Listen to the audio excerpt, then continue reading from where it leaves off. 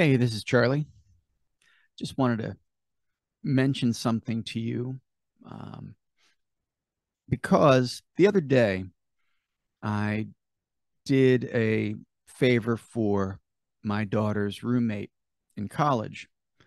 I allowed her to interview me about what it was like living with a chronic illness. I've had a chronic illness probably since I was born. I believe it's a genetic thing, but I was diagnosed at 14.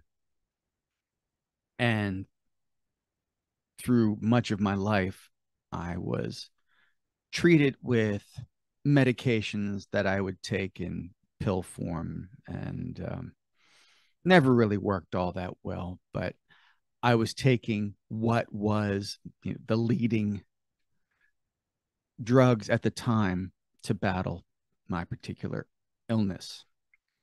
So, anyway, during this interview, I went into detail about how I prepare for my day dealing with this illness and trying to live my life as naturally as I possibly can. Um, it does get in the way physically sometimes, um, but I neglected. I think I did the kid's roommate a disservice by not spending enough time on the mental aspect and the emotional impact that having a chronic illness has. By the way I am treated now for this chronic illness looks like this.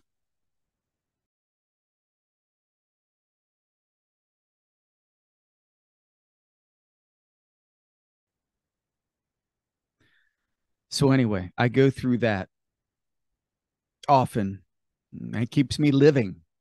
So, of course, after having so much loss personally in my life over the past few years, man, I want to live to be 100. So, I will put up with anything. I'll put up with anything that'll keep me going so I can enjoy my life. And there is the rub.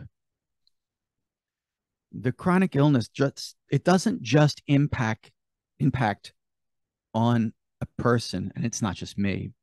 Many people have chronic illnesses, of course.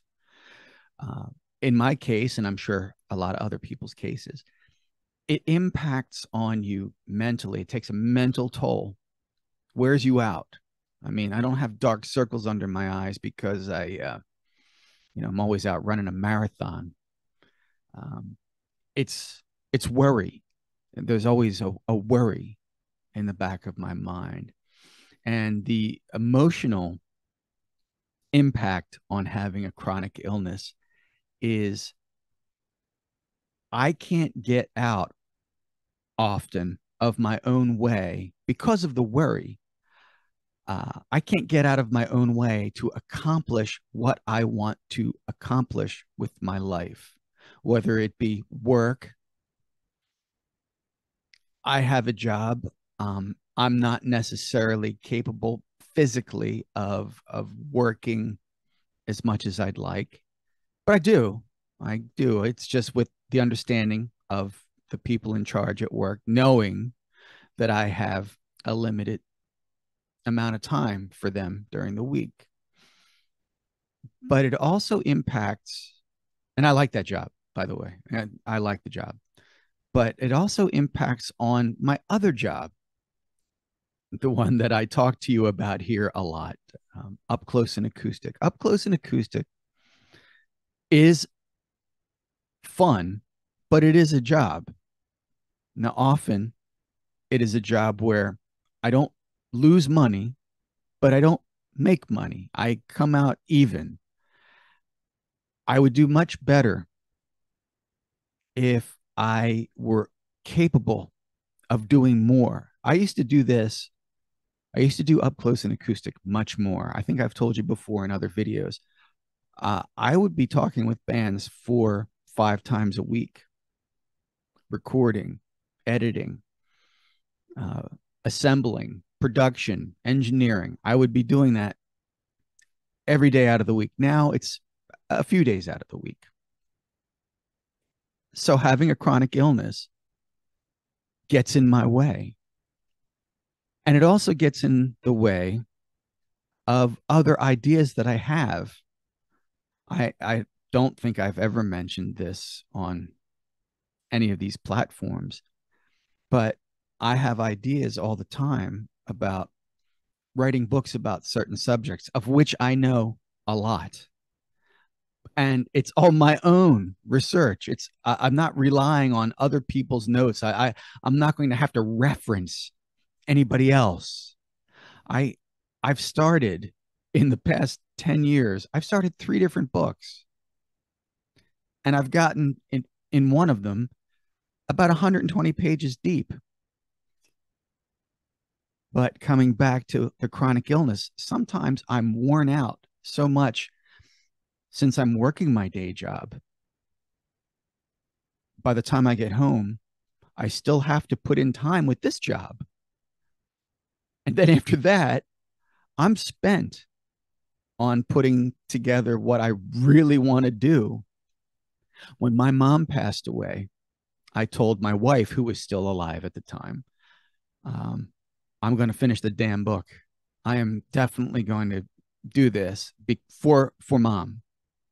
Now I've got to do it for dad, mom, and Judy. I've got to do it for everybody now. I've got to finish it. And yet I'm so out of gas constantly. And I'm so emotionally driven down constantly because I have to deal with this BS of having a chronic illness. And I feel bad that I didn't relay that to my daughter's roommate who was interviewing me for one of her classes, one of her college classes.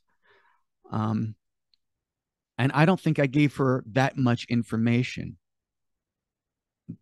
which is vitally important, probably very important to what she needed to know. But it was only after I had time to think about it. And of course, sit in the chemo chair today, I was thinking about it. So after the chemo today, I wanted to come home and say, this is something that I deal with. And this is something that a lot of people deal with. When I was there at the infusion suite today, it was packed.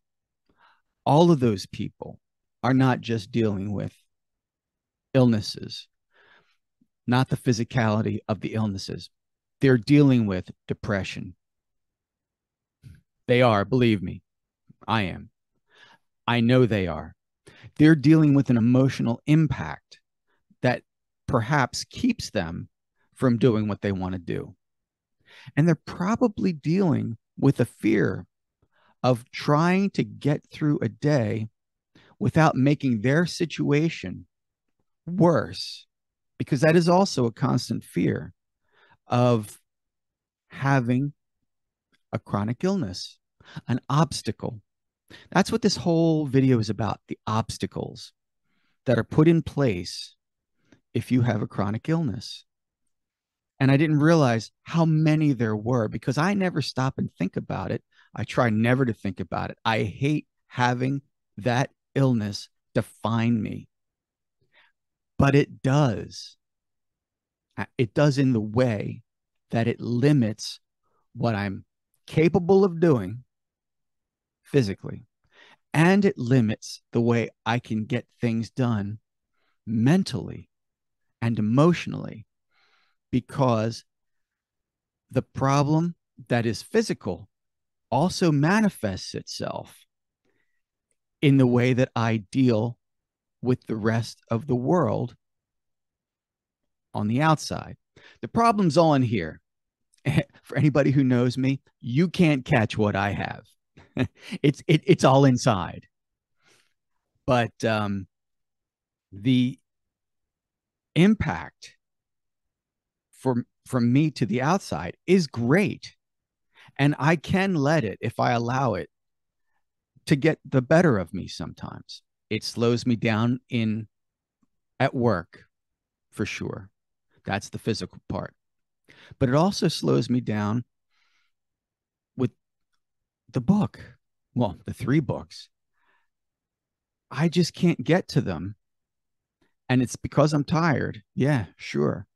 But it's also because of almost getting to the point of what's the point? I'd rather just go to bed and wake up strong again tomorrow rather than stay up, knock myself out, and then have to go back to work the next day. And I know a lot of people deal with this. It's not just poor old Charlie, it's a ton of people out there who are dealing with things that you may know about because they have to go to an infusion suite, let's say, like me, or they have to deal with their physical issue in a certain way. What you don't see is the emotional toll it's taking, and you don't see the toll it's taking on just the way that they can drag themselves out of bed in the morning. And it's not a physical reason, it's depression, it's the emotional impact, and it is the sheer exhaustion of dealing with the problem. I don't know what to add. This was an explanation of the obstacles that I deal with, but a lot of people deal with this kind of problem. And all I can say to them is, I understand. Hopefully, your family and your friends understand. I have, except for one person, really, the kid who I love dearly, but except for her, I've run out of family to understand. Um, so I just wanted to make this video for people to grasp what it is, the obstacles that people face with a chronic illness. And I wanted to do it for my daughter's roommate, who I feel as if I may not have said enough about. The physical impact I've been dealing with for my life, and I'm used to it. And the physical impact and the way I prepare for my days, and I do have to prepare every day in certain ways, but I don't know if I spent enough time explaining to her the, the mental toll, the emotional toll of what it takes. So, anyhow, it's for you, Grace. I'm sorry if I didn't get that across as clearly as I should have. Everybody else, I'm going to keep muddling through, and got an up close and acoustic to record tomorrow after a long day's work. We'll see how that goes. Anyhow, love you guys.